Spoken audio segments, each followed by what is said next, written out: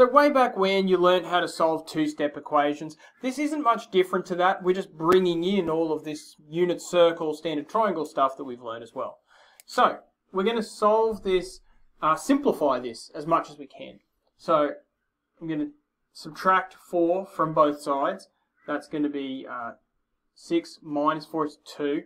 So now we have negative 2 sine theta equals 2.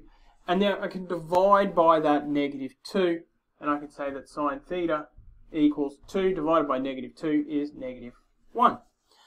Now, that question is now sine theta equals negative 1 between negative 3 pi and less than or equal to 3 pi on 2. And from here, it's the same as any other question we've done. We draw a unit circle.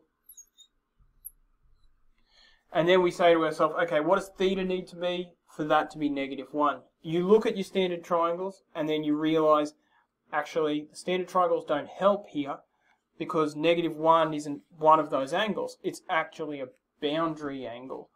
Now remember, this is our dot, cos theta, sine theta. Sine theta is the y coordinate of our dot. So the way that we get a y coordinate of negative 1 is to put our dot down here.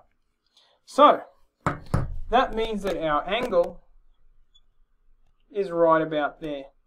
And I'm not going to bother talking about reference angles. I've drawn in my picture, and now that I've drawn in my picture, I'm just going to move through my bounds and see what happens. So first I'm going to do the negative part, 0 to negative 3 pi. So starting here, I move around and I hit my mark first time around. Boom, boom. So one of my first answers here is negative pi on 2, negative 90 degrees. And then I keep moving around because it's negative 3 pi, so I need to move the whole way around the circle, that's negative 2 pi, and then another half a circle. So then I hit it for a second time. So that's, what is it? Pi on 2, 2 pi on 2, 3 pi on 2, 4 pi on 2, 5 pi on 2. Negative 5 pi on 2.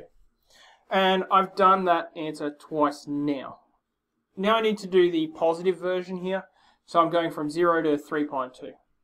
So I'm starting at 0, and I'm going around, and I'm getting to 3 pi on 2, and that's one of my answers in this example. But if I had have done something sneaky and just rubbed this bit out, well, now that says that we're moving between theta and less than 3 pi on 2. So my answer can't be 3 pi on 2 because it's less than. So at the moment, my answer is wrong. But if I add these back in, my answer is right. So you just need to be really careful when you're looking at those boundaries, particularly when we're looking at boundary angles. Am I looking at a less than or equal to, or am I looking at a less than? Alright, 3 answers there. Again, if I was being pedantic, I'd probably swap those around just so that they're in the correct order. But that is how you solve unknown angles in trig equations. You simplify them and then you work through them.